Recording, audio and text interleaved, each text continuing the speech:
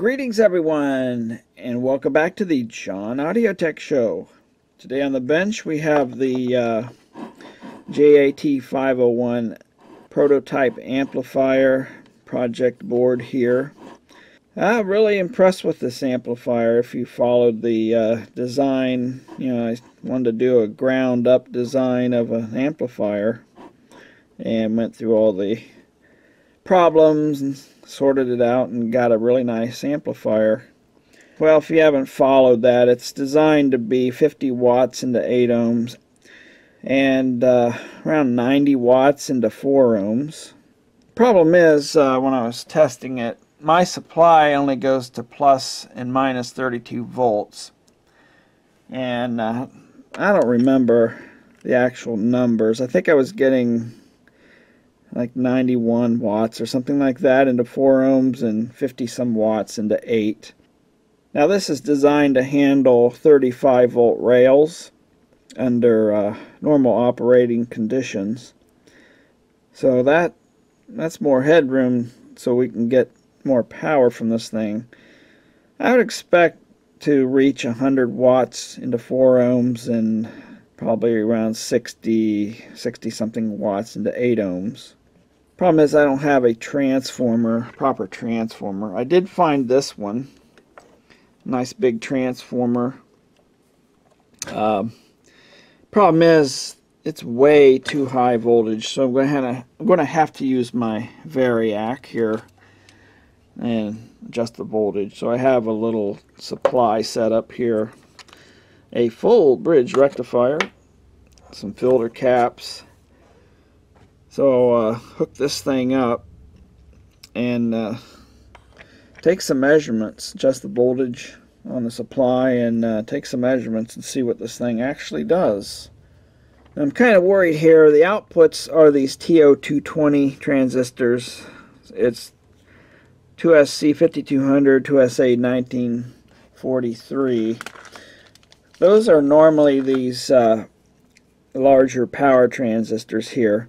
But the exact same transistor die that's inside this comes in these TO220 package. They're FJP or FPJ or something, prefix number, I don't remember exactly. And I bought these because they're cheap. These are, the 2SC5200, 2SA1943 complementary pair. Excellent audio transistors, and they're great for making modern audio amplifiers, and they're also great to tinker with in this cheap low price version. You can use them in lower power amps in the TO220 version. Guess what? As soon as you find a good product, they stop making them. Well, they stopped making the 5200, the NPN version. They still have the PNP 1943 version, but it's annoying. But I have a little hoard of them here. I guess it's good reason to hoard. So I still have some to tinker with if I need to, but not to get off on a tangerine. But yeah, concerned power dissipation. Pushing these little transistors that hard, but I'm going to do it anyway. I'm bolted down to this heat sink, which is bolted down to this, this aluminum bar bolted down to this huge heat sink. Mica washers, plenty of compound under there, heat sink grease. So yeah, hopefully I can run a quick measurement here and see what this thing's doing. Okay, well, I'll stop yakking and get this thing connected together. Okay, I have this all hooked up. So the variac is connected to the input of the transformer, the primary here. I have to be mindful that that is line voltage, mains voltage there on that. The output, of course, goes to the bridge rectifier right here, and the filter caps. You also have to be careful. The secondary voltage across the rails can be up to 80 volts, maybe a little more. So yeah, that can be dangerous as well. So you have to be pretty mindful of that. Monitoring the DC voltage across the rails. I have the preamp here so I can adjust the level using the music player as a signal source. So let me get you pointed at the scope and we'll take some measurements. Okay, got everything set up here. Alright, listen to that. My Variac humming like crazy. And I dial the clipping out. We're right at 35 volts. I have to put more waveforms on the screen to get an actual measurement. So we're at 20.78. So I'll grab my calculator. Wow, that load resistor got hot. So I know we're over 100 because 20 is 100. So we'll just say 20.8 squared divided by 4. 108 watts. So yeah, we just broke over 100 watts there, about 108. I've had larger filter caps. These are 6,800 microfarads. If I had like 10,000, might be able to get to 110 because, you know, see it's kind of, you know, if I grab the right control here, see how it's bouncing? That's the 1 kilohertz waveform beating with the 120 hertz filtered mains frequency. You know, it's 60 hertz, and then it's after full wave rectification, it's 120 hertz. And, you know, it's going to kind of beat at that odd frequency like that. And with a larger capacitor, you know, I would get less of that ripple. Okay, for grins and giggles here, I'm operating the amp at +6 and -6 volts, 12 volts total.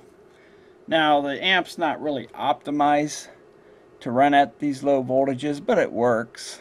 It does clip a little on the bottom rail first. But let's tune that out and take a voltage measurement. 2.85 volts. Now that's about 2 watts into 4 ohm loads. With a more optimized amp, that would be more like 3 watts. But again, this amp's made to run at much larger voltage rails.